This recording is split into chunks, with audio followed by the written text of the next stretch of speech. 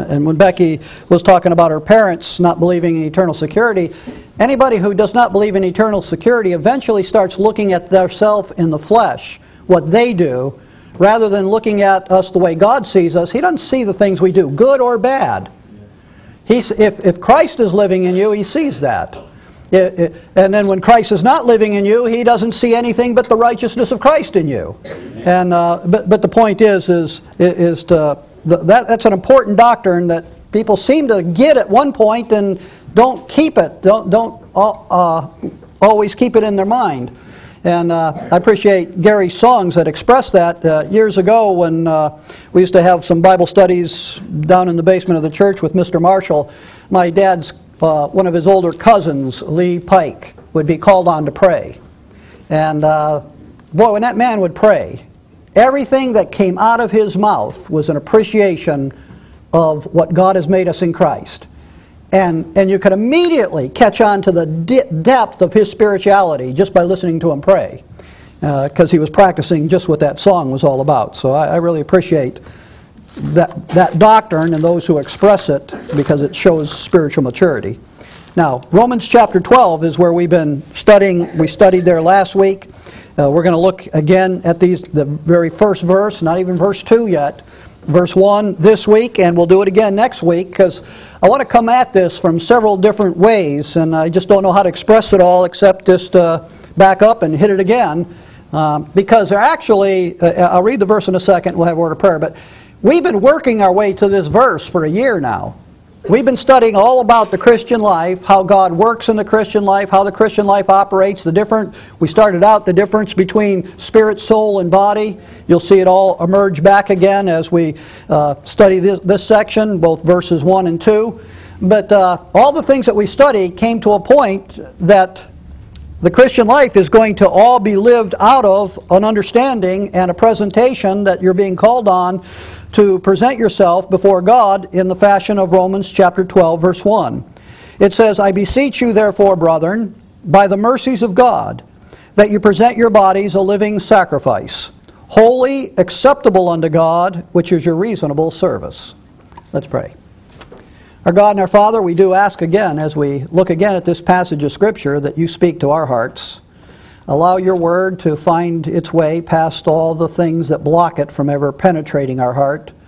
And Father, I pray that we'll be receptive to the things that you have to say, and then realize that it's calling on us to do something here. And I pray decisions will be made concerning what their life is going to be about, and decisions that will honor you with the lifelong service that you're worthy of. And so I pray it in Christ's name. Amen.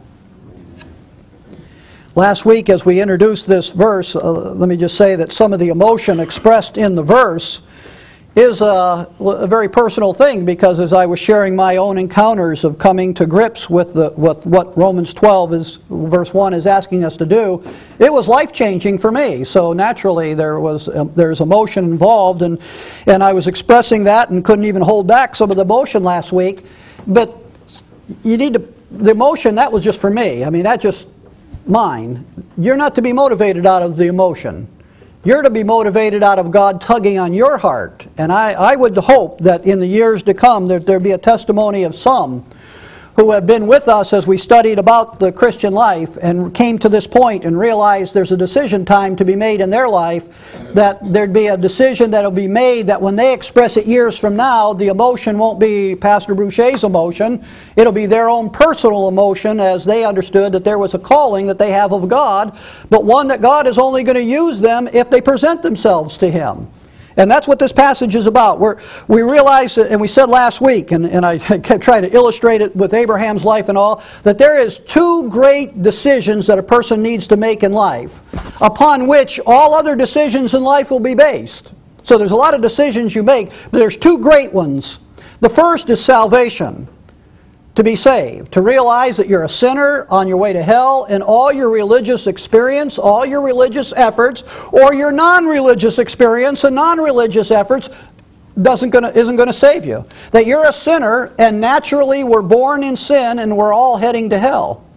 But God, who hates sin, loves the sinner, and provided for us a salvation that can only be provided for through Jesus Christ. that there is no other name under heaven given among men whereby ye must be saved. There's no other work of redemption that can cleanse you from your sins except for the blood of Jesus Christ shed at Calvary's cross. There's no other propitiation that God would accept. There's no other work that God will accept other than the fact that Jesus Christ went to the cross and died and paid for every one of your sins, trespasses, iniquities, offenses, everything that you've ever done wrong.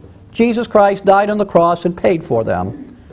And God will freely give you eternal life as a free gift from Him, no matter what you've done, no matter what you will do, if you'll believe that Jesus Christ took your place and died on the cross for your sins. You come to God through Christ, and He'll freely give you everlasting life. The first decision you need to make in life is to be saved.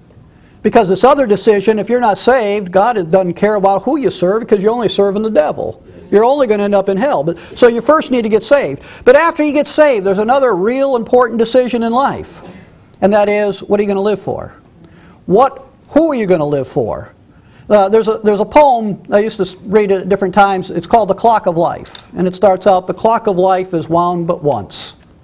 And so then it goes on to express what are you going to do with the time that you have. That time is a precious gift. But see, we've been talking about the Christian life. And I'm not asking you to think about that you've given one life and how you're going to live your life. If you're a believer, you've been given 2 lives. You've been given life just to breathe air. But when you trusted Jesus Christ as your Savior, you've been given eternal life, and you've been given the life of God's Son. Now what are you going to do with that life? If you're a believer, the Lord Jesus Christ, the Spirit of Christ, lives in you. And when it says to be a living sacrifice, it's real clear to me that you need to be the sacrifice and Jesus Christ needs to be the living part of that verse. You die to yourself, your will, your desires, your wants, and you allow Christ to live in you. That's what the Christian life is all about. And now that you've been given this precious life of eternal life that's never going to end, what are you going to do with it? You have this time on earth to live for the Lord, and you have eternity future to live for the Lord. But right now, in this time, when you've gotten saved, what are you going to do with the life that God has given you? Are you going to squander it? You're going to shelter it? You're going to bury it? You're going to receive eternal life and just wait to serve Him in glory? Or are you going to take this opportunity to realize that the most important decision you can make about this life is to give it back to Him? To present yourself, what this says, as a living sacrifice, holy and acceptable unto God, which is your reasonable service. And when we get to verse 2, you'll understand how it is that you do the sacrificing, and the life that's going to be transformed within you is going to be the life of Christ. And that this life, that this body that you walk around in can actually be Jesus Christ producing His life, reliving His life on earth through you during this present time. But that says present. And when Paul says, I beseech you therefore, brethren, by the mercies of God, we're not under the law. God's not going to say, He's not saying, I've saved you, and now by law you have to serve me, and if you don't, I'm going to whack you and destroy you and ruin your life and make you miserable until you serve me. God is actually looking for you to learn some things about His love and grace, and to be motivated out of love and grace to present yourself a living sacrifice, holy and acceptable unto God. To actually, just like when you got saved, hopefully there was a time you just prayed and said, thank you, Lord, that you saved me. Thank you for loving me. Thank you for your salvation. The only response that you could ever give to grace is to receive the gift by faith and say thank you. That's the only response that you can give, because grace is unmerited, undeserved. It's a gift from God. And what do you do when you receive a gift?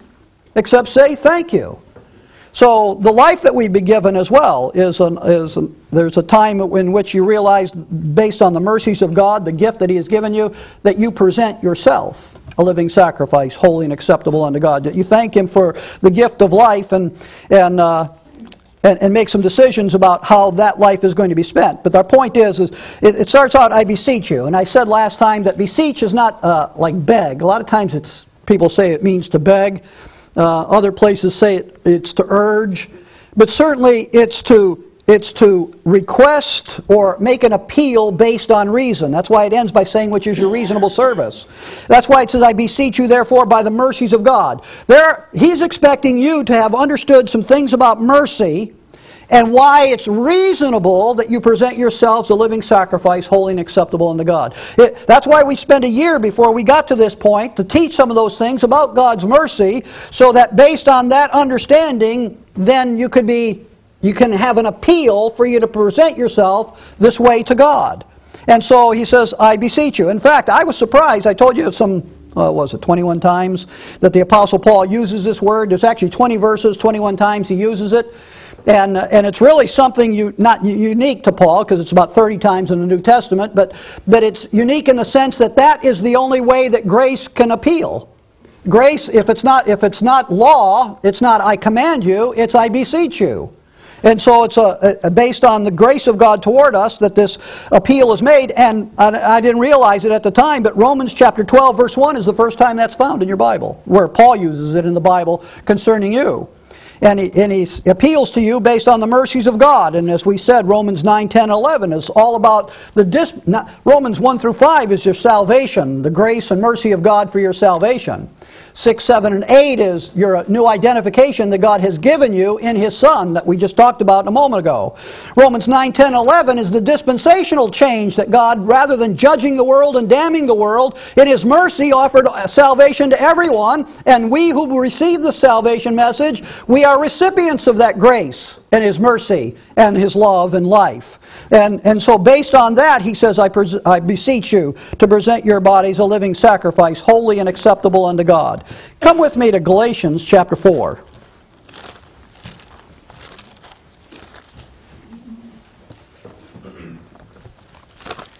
The reason we turn here is when it comes to the age of grace, God's dealing with us different in grace than He is under the law.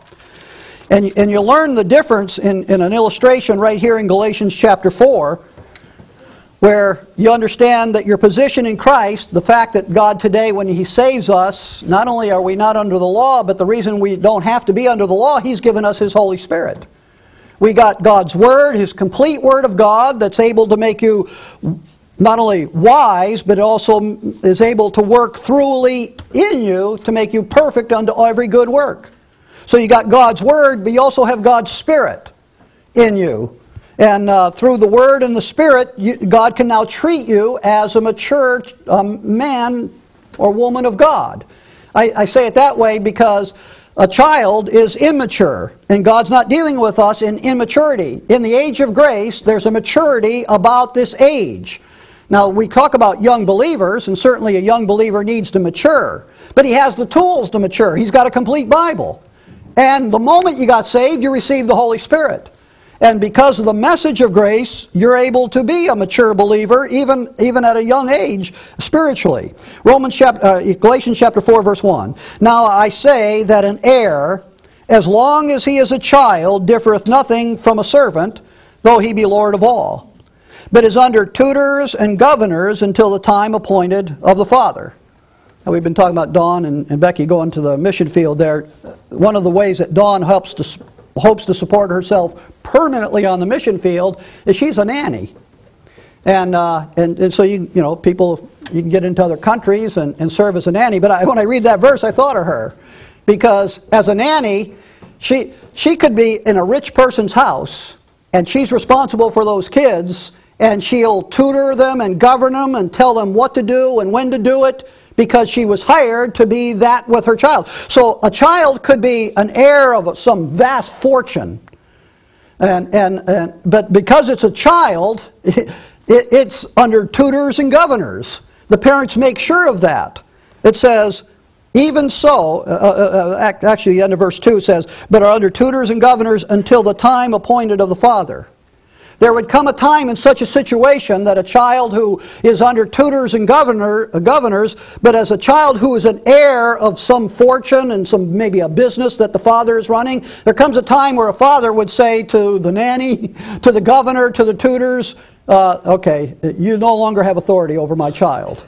My child now is a full-grown, mature, responsible person. They're going to be brought into a place of maturity and into their inheritance. It says in verse 3, even so, we also, when we were children, were in bondage under the elements of the world. But when the fullness of time was come, God sent forth His Son, made of a woman, made under the law.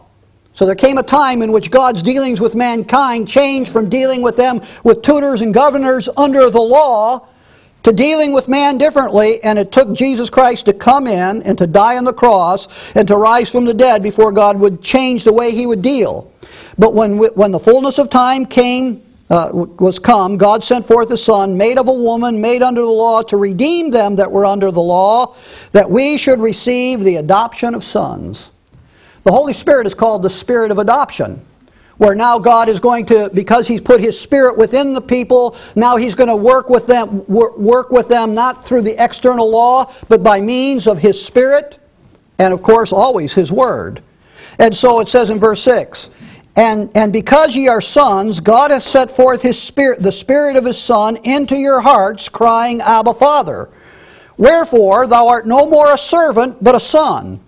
And if a son, then an heir of God through Christ. Howbeit then, when you knew not God, ye did service unto them which are by nature no gods. But now, after that ye have known God, or rather known of God, how turn ye again to the weak and beggarly elements whereunto you desire again to be in bondage? Now Paul is scolding the Galatians here because they didn't realize where they are in God's dealings with mankind. They were trying to act like the nation of Israel. When God was dealing with Israel, they were under the law, and then God's going to put His Spirit within them and then work within them to cause them to keep His laws and commandments. There's a new covenant for the nation of Israel. But before God continued dealing with His nation of Israel, He stopped dealing with them. Here He's saving Gentiles, the Galatians. And the Galatians got saved, received the Spirit of adoption, and you know what they want to do? They want to go study Israel's law to find out how to be servants and obedient unto the law. And God's got a whole new way that He's dealing with mankind on a more mature level as an adult. You know what an adult is? Someone who knows better and is responsible to make right decisions. Now, a child doesn't know better. They don't know. They run out. They see the ball go in the street. They just run out in the street. But there comes a time where you become an adult and you realize, man, there's cars zipping up and down that street all the time. I better stop and look first. And so they have the freedom and the wisdom to make choices, responsible choices. Sometimes you make dumb choices, but that's what an adult's allowed to do, isn't it? And you learn from your dumb mistakes because as an adult you pay the penalty. You don't just get scolded or go to juvenile court and get some minor fine. You get some big penalties against you. You can't break some laws. There's some things you cannot do. So you learn the hard way, but you're still an adult who's responsible for the decisions you make. That's how God's dealing with us today, by His Word and by His Spirit. The Galatians wanted to go back under the law, keep Sabbath days, holy days, make God happy by doing all those things, and those aren't the things that God's requiring today. And so the Apostle Paul is scolding them for wanting to go backwards. And that's the point. That's when Romans chapter 12, when he says, I beseech you by the mercies of God that you present yourselves a living sacrifice. Paul's done everything to bring you to a place of maturity in the Christian life. He's given you God's Word, the message of salvation, your identification with Christ, the dispensational change, so you know where to find in the Bible God's Word to you. Now he says, present yourself. Now it's decision time. Now that you're an adult, and you understand you're an adult, now make the right decision. Now, it's amazing to me, the book of Galatians and the book of Corinthians. The book of Galatians, Paul is rebuking these people because when they would understand where they are in the program of God, they wanted to revert back to law and religion. And you know, that's where people want to go a lot of times. There's a lot of times that people, rather than being responsible to study God's Word and realize what God is doing today and how God is working in them and how God wants to mature them and renew their mind to make the decisions that honor Him in life, they'd rather just go back to religion, tell me what to do, what day to show up, how to go through the ceremony, how to look real nice, and then how to go home and make sure that I please God and now I'll just live any way I want. A lot of people turn back to religion. And that's immaturity. Paul, when you read this passage, he says, I'm in doubt of you. How could someone go back to the religious system that couldn't save in the first place and now want to please God that way? That's immaturity. Grace brings you to a place of maturity and lets you operate according to what God's Word said. Now, there's more to learn. We'll learn what God's Word said, but it's the time to grow up and make some choices. The Galatians didn't want to do that.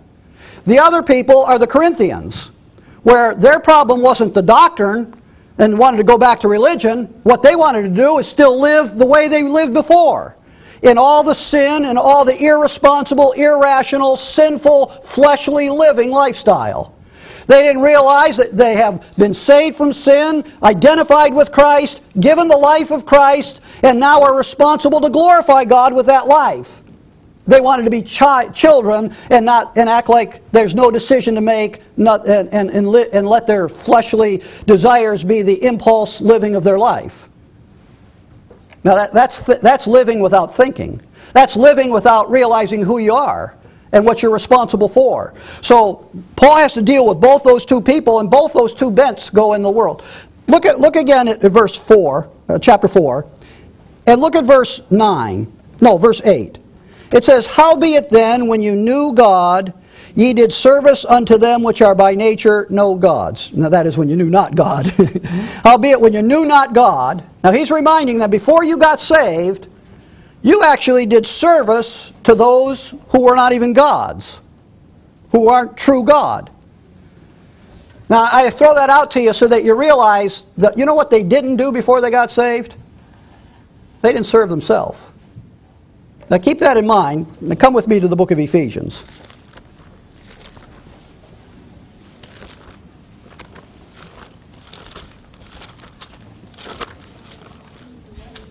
Ephesians chapter 2.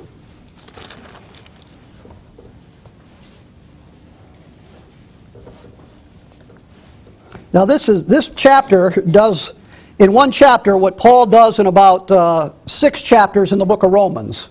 In fact, he does it in the first 13 verses, what Romans did in chapter 6, 7, 8, 9, 10, and 11. And that is, actually 1 through 5, 1 through 12 in this. He first points out how you're dead in sins, and then God saved you by His grace. Now, the reason we're reading this, remember the appeal. "I beseech you, therefore, brethren, by the mercies of God, that you present your bodies a living sacrifice." You have to know something about the mercies of God that's going to change the way you think and realize it's only reasonable that I serve God. So, and the thing that's going to cause you to reason that out is if you think about the mercies of God. So we're going to look at this chapter and realize the mercies of God in saving us and dispensationally changing His program with mankind so that we now, as members of the body of Christ, become His servants here on earth. We're saved and called for His service. Ephesians chapter 2 verse 1 says, "And you hath He quickened, who were dead in trespasses and sins." Now quickened means made alive. The "you" in that verse, if you just back up through into chapter 1, it's identified. The people that he's writing to is in verse 19 of chapter 1 when it says, he's praying that you might know the exceeding greatness of His power to usward, who what? Who believe. Chapter 2 verse 1, "And you," who's the you? "You who believe, hath He quickened, who were dead in trespasses and sins." That's who God has quickened. He doesn't quicken you so that you can believe. He takes the believer and He makes you alive. He's given you life. He's imparted the Holy Spirit in you. He's actually given you as a possession right now. The moment you believe, Ephesians 1:13 over there, He seals you with His Holy Spirit. It's the down payment of your inheritance. You're an heir. And as an heir of God, you're not a child anymore. You're a full-grown adult son by the Spirit given to you. So you hath He quickened, but He reminds you that you were dead in trespasses and sins. Now when He reminds you of that, He says in verse 2, "Wherein time past." Now we study our Bible, time past, but now, ages to come. But now we're studying your life. That time past is the time before you got quickened. Before you were saved. Before you believed the gospel and got saved, verse 2 is talking about your time past, your previous time before salvation. "Where in time past ye walked according to the course of this world, according to the prince of the power of the air, the spirit that now worketh in the children of disobedience." Now remember, ultimately we want God's Spirit to work in you. Before you were saved, there was a spirit working in you. It's the spirit that works in the children of disobedience. It's a satanic spirit. It's a fallen spirit. And in that verse 2, it reminds you that before you got saved, you walked according to the course of this world. Now, you know, there's all kinds. You can turn on your TV and you can watch NASCAR now. They got it on TV more than they've ever have. But you know, they move from one place to another, and every time they do, the course is different. But you know what never changes? Every car goes the same direction on that course. Someone had laid out a course, no matter what shape that course might be. It's been laid out, and those people who race that car, now they try to do it at different speeds, but they're all going the same direction. They're going the course that's been laid out for them to go, because someone laid out that course. This is golf season. Got my golf jacket on. Larry said, "Where'd you get that?" I said, "I won at golfing."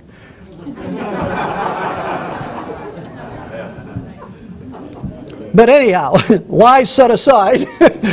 This is golf season. You know what they play golf on? Courses. And you know what? Every one of those guys, they'll either start on the 10th hole and work their way to the 18th, or they'll start on the first hole, work their way to the 9th. But you know what? Everybody is doing it in the same order. They go to the same tee-off place. They hit it to the same direction. When they finish there, they give you the scorecard, because sometimes, and I've done this, where I think, oh, the next hole's over here, and I tee off, and I'm out of order. I went to the wrong hole. You got to actually look at the map, because although that golf course is all laid out by a guy who designed it, and every one of those golfers just go that course. They just constantly do the same thing. Why do they do that? Someone else laid it out for them, and they're all doing it. Ephesians 2, verse 2, where in time past you walked according to the course of this world, according to the prince of the power of the air. Later on in this book, Paul talks about how we wrestle against principalities and powers, spiritual wickedness in high places. That prince that laid out the course, that before you were saved you walked in, was the devil. He has laid out the course that all the lost people of this world are walking. It goes on even in the same expression. The power, the spirit that now works in the children of disobedience. You realize that's evil, satanic spirit that we're talking about here. The reason I'm expressing that to you, Paul says, "I beseech you by the mercies of God that you present your bodies a living sacrifice, holy and acceptable unto God, which is your reasonable service." I would dare think that there's people sitting here that says, "I don't want to live for the devil, but I'm not sure I want to live for God. I want to live for myself. I want to do what I want to do, and I want to do it my way. I'm a independent, self-worshiping man. I'm going to live life my way." You fool. You're a fool, you think that. All kinds of people thinking, I'm living life my way, and all they're doing is walking the course that Satan had laid out for this world to be guided by. Whether it be the finances, whether it be lust of the flesh, all that's in the world. The lust of the flesh, lust of the eyes, the pride of life. People just power and authority. One of those three things, that every person in this world is following that if they're not living for the Lord. They're thinking, I'm doing my thing. I'm going to get rich my way. I'm going to get popular my way. I'm going to just enjoy life my way. And none of them are doing it their way. They're doing it the way Satan laid out for them to do. He's guiding their flesh right through the course of life, straight to hell. Amen. Now, you can get saved from hell, but how are you going to live your life? Walking the same old course you've been walking? My point to you is that when you're living your life your way, you're full of it. You're not living your life your way. You're living for the devil. Yes. The one who's designed life to be lived the way that everyone else in this world is living it. And unless you present your bodies unto God as a living sacrifice, holy and acceptable unto Him, which is your reasonable service, you're still fooled by the devil. And you might be walking around thinking, I'm living my way. I'm going to do what I want. No, you're not. You're doing what he wants. You've got to read the Scriptures and believe it to understand that, but that's what you're living life based on. Verse 3, among whom we all, and Paul says, I'm one with you. Tell Mom we said hello, Dad. It's a good call because she's in the hospital, and I'm sure this is come pick me up call. Hopefully it's that. Verse 3, among whom also we all had our conversation. You know, conversation is your lifestyle, your manner of life. And Paul's saying, you know, I used to live that way too. You know how Paul did it? He was doing it the religious way, like the Galatians. Some people do it the sinful way, but either way, it's the course of Satan, among whom we all had our conversation. Conversation, someone said it this way, conversation is your manner of life, your walk of life. But someone has said, what you do speaks so loud, I can't hear what you say.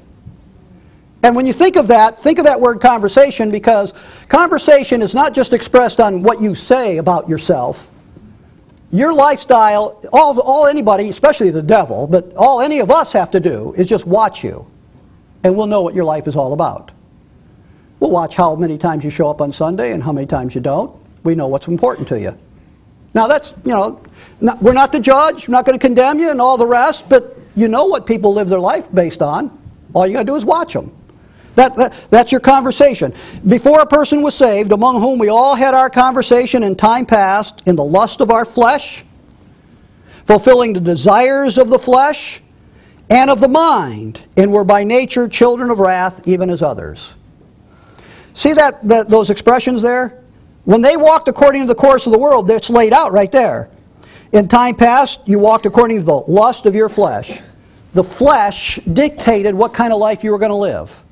Some people live just to satisfy the lusts of their flesh. That's where it leads to so much immorality. Because later on in Ephesians, it'll talk about your flesh being greedy. It's never satisfied, never has enough. That's why you go from the 60s to free love, to all of a sudden everybody comes out of the closet, they're homosexuals. Why? Well, they got tired of this kind of love, let's try this kind of love.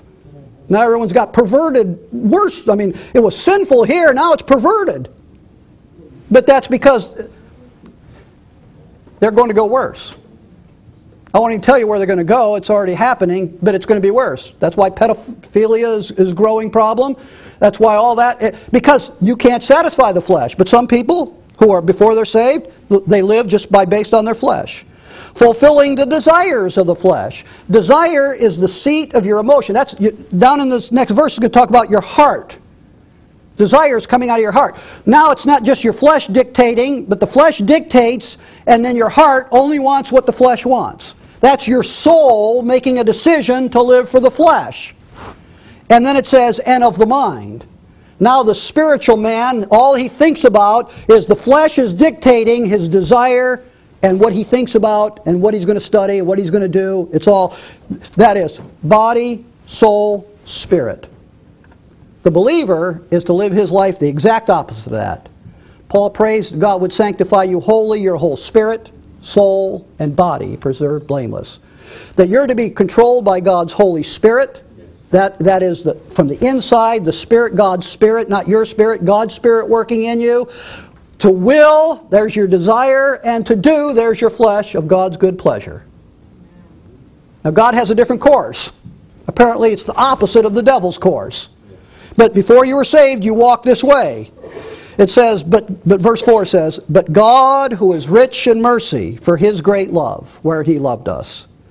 Even when we were dead in sins, hath He quickened us together with Christ, by grace are ye saved, and hath raised us up together, and made us sit together in heavenly places, that in the ages to come, now here we are in heaven, sitting in heavenly places with Christ, that in the ages to come He might show the exceeding riches of His grace, and His kindness toward us. That's why it says we're saved by grace. Verse 8, for by grace are you saved through faith, and not of yourself. It's the gift of God, not of works, lest any man should boast. Now notice that's salvation. Look at verse 10. For we are His workmanship, God's working in us. We are His workmanship, created in Christ Jesus, given that new identity. Created in Christ Jesus unto good works. Now God living out through us, which God hath before ordained that we should walk in them. Now notice how all that came out of that phrase in verse 4. Here's we were dead in our sins, but verse 4 says, but God who is rich in mercy for His great love wherein He loved us. While we're dead, He saved us. Not only did He save us, He's got a place for us in heavenly places in Christ. Our position is there, our hope is there. Ages to come, we're going to be examples of His grace, and God's going to work in us now and in eternity future for His glory. So, those of us who are walking the course of Satan, God used this way. Now, how does grace respond to that? Based on the mercies of God, what do? Well, grace should have a response of, Lord, if that's what you saved me for, use me now. I don't want to just wait to heavenly places to be an example of your grace and kindness. I want to show forth your grace and kindness now. And God, who loved you that much, wants to use you, but you need to present yourself. You have to make this decision. I can't make it for you, just like I couldn't make a decision of salvation. Based on that mercy, there's two things I need to show you yet. Come back with me in these Old Testament examples. First to Ezra, chapter 9. Now this is an appeal based on the mercies of God. I beseech you by the mercies of God. And if we can't dwell any more on the mercy part, it's now time for you to think about your decision. But I want to show you an example of some people that God showed some mercy to, and then turned around and walked the course of Satan with that mercy that was given to them, and how Ezra described this in a prayer to God, that realizing that these people, rather than the mercies of God, them making informed, intelligent, mature, responsible decision about their life, they reacted as immature, irresponsible, ungrateful children. Now, Ezra is right after 2 Chronicles, and it's interesting in your Bible that you have prophets that spoke after this. But 2 Chronicles ends where Israel is, because of their sinfulness and turning away from God, worshiping idols, God put them into the hands of the Gentiles. The Gentiles took them off of their land into Gentile lands, replaced them in their land for 70 years, and after 70 years, a small remnant of Jews were allowed to come back under Zerubbabel and start rebuilding their temple and start establishing themselves back in the land. Ezra followed Zerubbabel, and actually where they came back and rebuilt the temple, Ezra came back to build the people up spiritually as a scribe. When he did that, look at Ezra 9. He had to go away on political business. And when he got back, here's what confronted him. It says in chapter 9, verse 1, "Now when these things were done, the princes came to me saying," now he just got back home to the land, "The people of Israel and the priests and the Levites have not separated themselves from the people of the lands, doing according to their abominations." Well, you read down, you know what Ezra does? He starts pulling his beard out. He starts throwing dust in the air. He sits in sackcloth and ashes. Because after all that Israel, in all their rebellion, God teaches them a lesson, takes them into captivity, then shows mercy on them and brings them back and starts building them up spiritually. Their teacher walks away for a month, 6 months, wherever he's gone. He comes back and the people went right back into sin. Is that what God saved them for? Is that why God brought them back from, so they could just go back into sin again? Did God save you so you could continue to live in sin? Romans 6 says, God forbid. We are His workmanship, created in Christ Jesus unto good works, which God before ordained that we should walk in them, but you have to make the decision. These people made some bad decisions. Ezra chapter 9, verse 5, it says, now here's Ezra's prayer. Listen to this thing. "At the evening sacrifice I arose from my heaviness, and having rent my garment and my mantle, I fell on my knees and spread my hands unto the Lord my God. And I said, O Lord my God, I am ashamed and blush to lift up my face to Thee, my God, for our iniquities are increased over our heads, and our trespasses are grown up unto the heavens. Since the days of our fathers have we been in great trespass unto this day. For our iniquities our kings, our priests, been delivered into the hand of the kings of the lands, to the sword and to captivity, to a spoil and to confusion of face, as it is this day. And now for a little space grace hath been shown from the Lord our God, to leave us a remnant to escape, and to give us a nail in this holy place, that our God may lighten our eyes and give us a little reviving in our bondage." Oh Lord, you just started to bless. You just started blessing us just a little bit. We were your bondmen, yet our God, we were bondsmen, but yet our God hath not forsaken us in our bondage, but hath extended mercy unto us in the sight of the kings of Persia, to give us a reviving, to set up the house of our God, and to repair the desolations thereof, and to give us a wall in Judea and in Jerusalem. And now, O our God, what shall we say after this? for we have forsaken thy commandments. We have, which thou hast commanded thy servants, the prophets, saying, this land whereunto ye go to possess it is an unclean land, with filthiness of the people of the lands, and with their abominations, which have filled it from one end even unto the other with their uncleanness. Now therefore give not our daughters unto their sons, neither take their daughters unto your sons, nor seek their peace or their wealth forever, for that ye may be strong and eat the good of the land, to leave it for an inheritance to your children forever. And after all that has come upon us for our evil deeds and for our great trespass, seeing that our God hath punished us less than our iniquities deserve, and has given us such deliverance from this. Now, do you realize what he's praying there? Oh, he's given us mercy, he's given us grace, he's punished us less than we deserve. After God's been so good to us when we don't deserve it. Verse 14 says, should we again break thy commandments and join affinity with the people of these abominations? Wouldest thou not be angry with us till thou hast consumed us, so that there should be no remnant or escaping? You see what he's saying, don't you? After God's been so gracious, should we join ourselves affinity? Just join us one. We're one with the world. Going to live and do like they do. You know what he's saying? How could you do that? He's blushing before God. He can't even lift his eyes to pray. How could someone saved by God's grace turn around and go back and do those things? Do you think that way about sin in your life? See, the reason I'm reading that, where did we start out? You're no longer a child, you're a son. You're a mature son of God. This is immature living. This is ungrateful living. And if you haven't presented yourselves unto God as a living sacrifice, holy and acceptable unto God, you are, even though God has given you the position of a full mature son, you are living as immature, irresponsible, ungrateful children of God. And you need to wake up and realize that. That God didn't save you so you could join affinity with the world and live like them. God saved you for His glory. And you have the capacity and the ability to live for God's glory. I'd like to show you just one in closing yet. Luke chapter, I think it's 7. It's 17. Luke chapter 17.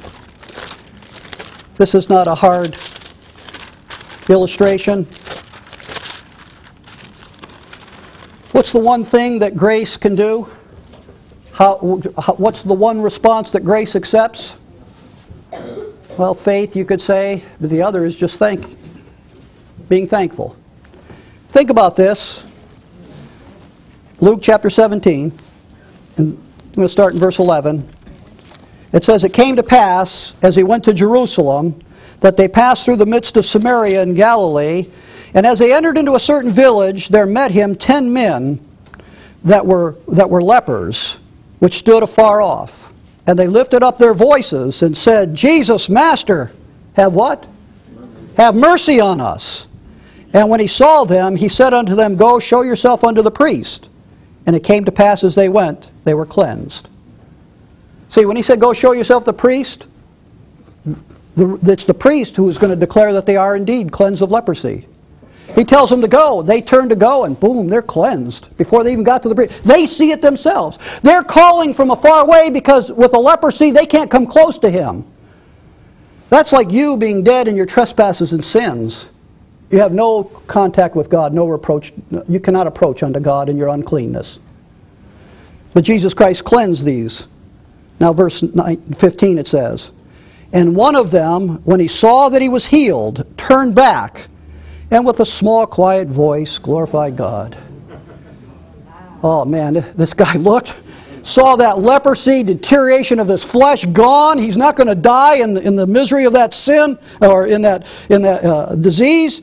And he turned back and with a loud voice glorified God, and fell down on his face at his feet, giving him thanks. And he was a Samaritan. What a slap in the face to Israel, huh? And that means the other ones weren't. And Jesus answering said, Were there not 10 cleansed? But where are the 9? there are not found that return to give glory to God, save this stranger. And he said unto him, Arise, go thy way, thy faith hath made thee whole.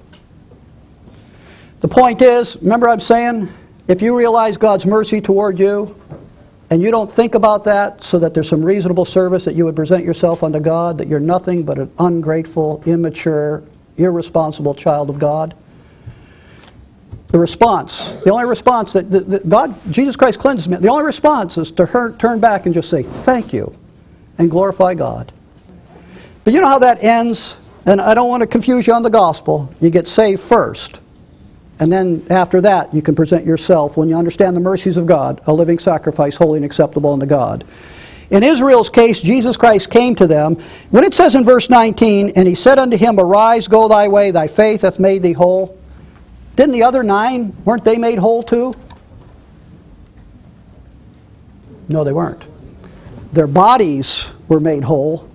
They had no more leprosy in their body. This man, who understood God's mercy and grace, fell down at the feet of Jesus Christ. Jesus Christ says, Go your way, you're made whole. Can I tell you, until you first trust Jesus Christ as your Savior, you're not made whole. You can go through some good things in life and experience some nice things and get past some sicknesses and disease, but you'll never be whole in life until you first trust Jesus Christ as your Savior. And then you will never show gratitude to God and glorify Him until you're willing to present yourself a living sacrifice, holy and acceptable unto God, which is your reasonable service. That's prayer time, but it's decision time. If you've heard the things being said last week and today and again next week, you understand that I'm pushing you to make some decisions about what you're going to do with the life that God has given you in His Son. And He's waiting for you. He's been waiting for years. You need to do some talking to God. And He didn't ask you to do something. He just asked you that you present yourself. That's what we'll study next week. A living sacrifice. If you're already willing to do it, then why would you wait? And I'm not going to give you the opportunity to have an altar call and show everybody else that you're going to make that decision. But it's time for you to have some serious conversation with the Lord. If you're here and you're lost, you're not whole at all. You need to get saved. You just trust the gospel, believe on Jesus Christ, and you're saved. But those who have been saved for a long time, just living life without a real purpose, then there's a decision you need to make in your life, what you're going to do with the life that God has given you in Christ. Let's pray. Our God and our Father, we thank you that you love us and you saved us. But Father, we thank you that after you saved us, you didn't leave us in our misery and just in our flesh to walk the course of this world. We can escape. We can live life with a purpose, with value, certainly with gratefulness.